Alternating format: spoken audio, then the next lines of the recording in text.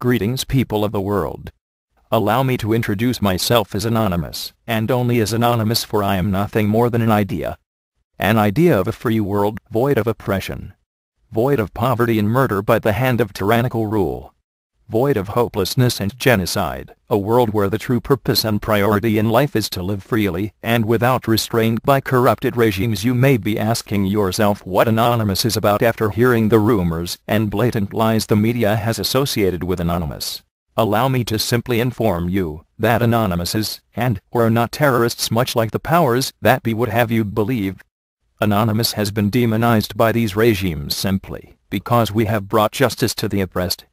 When freedom is jeopardized, Anonymous will avenge the oppressed. We do not forgive. We do not forget. We are many.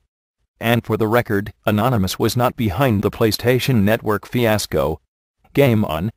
We have defended Julian Assange and other members of WikiLeaks when they were persecuted for releasing information that provided evidence to the corruption within our government and militaries. We restored the internet to the people of Egypt when the Egyptian government tried to silence their voice to the world. We have defended and supported countless peoples in their pursuits for freedom. And now we will assist in the bigger struggle.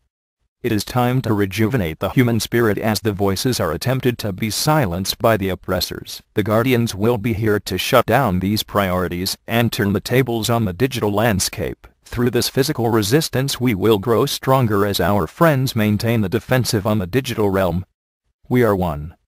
We are many. We are the resistance. Freedom begins now, remember. People are anonymous, and the anonymous is the people. We are legion. We do not forgive. We do not forget.